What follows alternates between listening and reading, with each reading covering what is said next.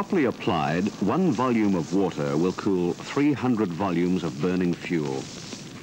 We use water to attack fire directly, assist other methods of fire attack, and to mop up fires. Water has long been recognized as a universal fire suppressant, and many techniques have been developed to carry it and to apply it. However, water is not always plentiful and must be applied properly if you are to achieve the best results. Therefore, how you apply it is most important. Fire results from a combination of fuel, oxygen, and heat. The forest provides the fuel, and oxygen, of course, surrounds the fuel. The initial heat can be provided by lightning or by any number of human causes. Water is one of the most effective agents which can be used to break the triangle and stop the fire. It cools the fuel, reducing the temperature to a point where burning is not possible. As a bonus, the water produces steam, which reduces the oxygen supply to the fuel. But remember, the triangle has a way of getting back together again. So it's essential, after knocking the fire down with water, that you put a fire line around the edge.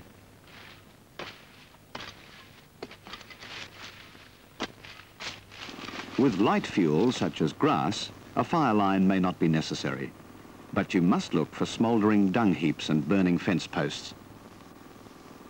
The principle behind all firefighting with water, whether in direct fire attack or assisting other methods of attack, or mopping up, is to break the fire triangle and keep it broken. Let us now consider how to apply water to a fire. Because water cools by heat absorption, good technique is required to get maximum efficiency. If you apply the available water in a fine spray, you create the greatest possible surface area to cool the fire. Apply the spray to the base of the flames to cool the fuel. Spray along the line of the fire and not across it, and use the nozzle and pressure most suited to the job in hand. Turn the nozzle off when it is not wetting the edge. Remember, a well-placed spray saves water and does an effective job, but you still need that mineral earth break around the fire. Step up. Step up.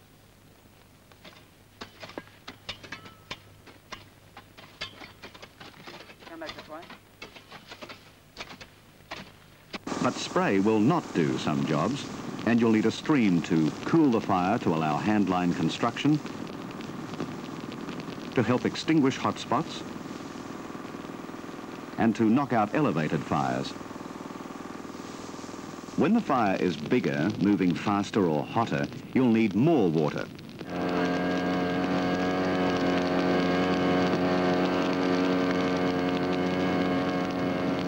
But the principles of application remain the same. Hose along the line at the base of the flames where the fuel is actually burning. Use the correct nozzle size and pressure, and when moving between fires, turn the hose off. This gives you time to assess the effectiveness and saves water. This is important when working from a tanker, because you must constantly assess your rate of use and know what's left, so you won't get caught without water when you really need it.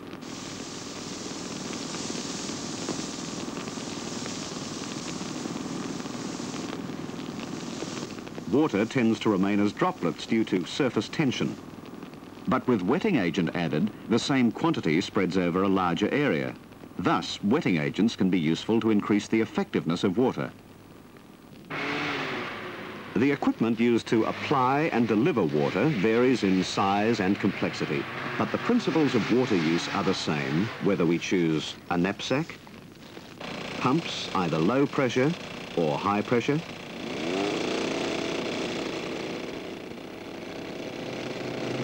or tankers, which can be large or small, or temporary, or even a ute with a slip-on tank. So let's review the principles. Water cools the fuel and breaks the triangle. Water reduces oxygen supply to the fire Spray is very efficient, but use a stream to knock down larger flames. Apply them both to the base of the flames and follow up with a mineral earth fire line. Let's now consider the use of water in fire attack. First, direct attack. Hit the head of the fire first if you can. Use a stream to knock the flames down and then follow up with a spray. Use the minimum amount of water necessary and complete the job with a mineral earth trail. Get up. Get up. Step up. If you can't attack the head first because it's too hot or moving too fast, move along the flanks and pinch the fire off, using the same principle of stream, then spray. For smaller fires, a knapsack on the head of the fire may be all that is required to stop the spread. So choose the equipment and water needed to do the job.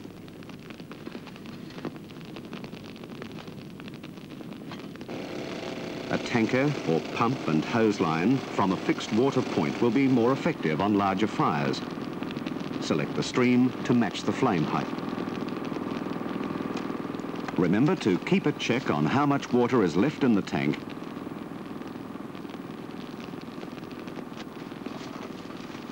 and follow up with a mineral earth fire line. Now let's summarize direct attack with water. Attack the head of the fire first, if possible, to slow the spread. If it's too hot, attack along the flank and pinch the fire off. The eastern flank is usually best. Use minimum water to do the job required, and always follow up with a mineral earth fire line. And finally, always know how much water you have in reserve. Water can be used to support other firefighting methods, such as dozers, hand trails, and backburning. Here is a vital, fast, and efficient fire line builder.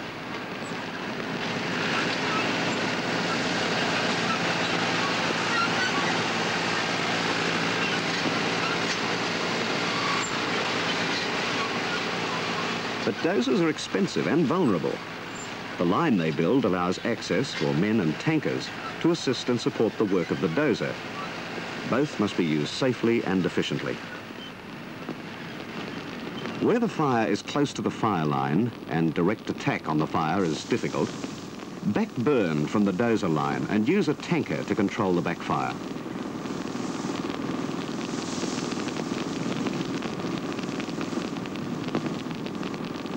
Pay careful attention to dangerous trees on the edge and any spot overs.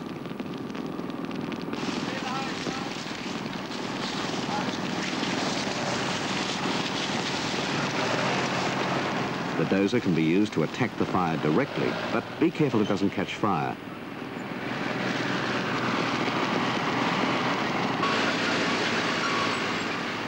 Have a tanker right on hand to assist if things get too hot.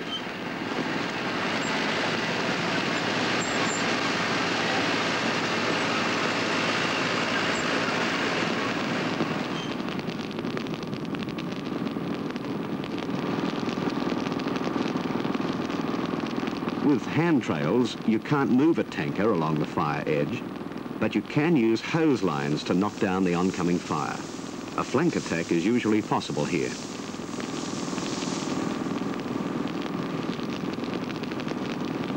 When backburning, water is a useful supporter to put out spot fires, control escapes, and to prevent dangerous trees from throwing sparks over the line. Use only enough water to do the job required.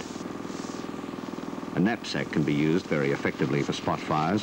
It's more mobile than hose line and uses less water too.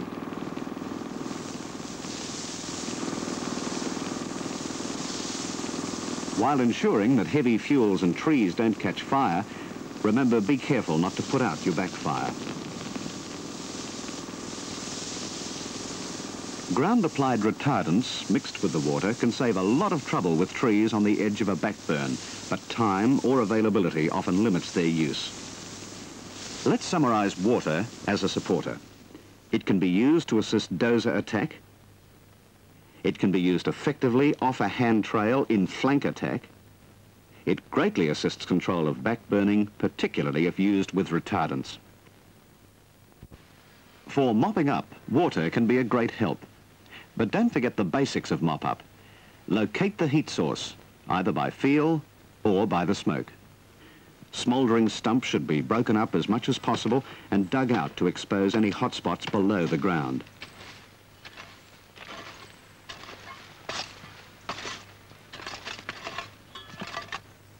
Logs or any other above-ground hot spots should be opened up and spread out to dissipate the heat.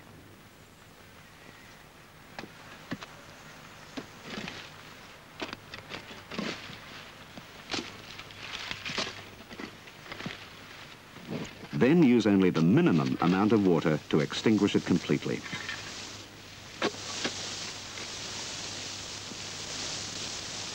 To use water more efficiently and to give you time to assess your work as you go, only apply the water intermittently and always turn off between jobs.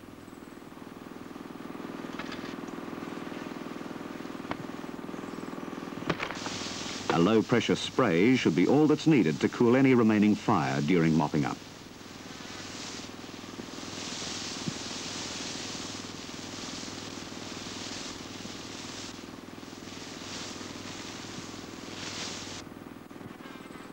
Even a few well-placed milliliters can do the job.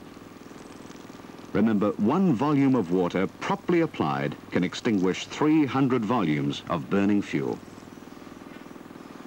To make water more effective, add wetting agent to the tank. A little water can cool even more fuel and therefore will go further along the line.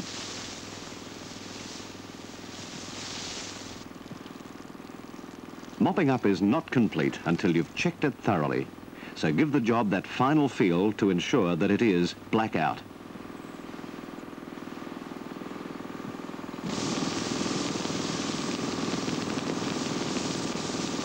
Water is a very useful firefighting tool. Used properly, a little goes a long way, especially as a spray where the many single droplets cool the fuel simultaneously.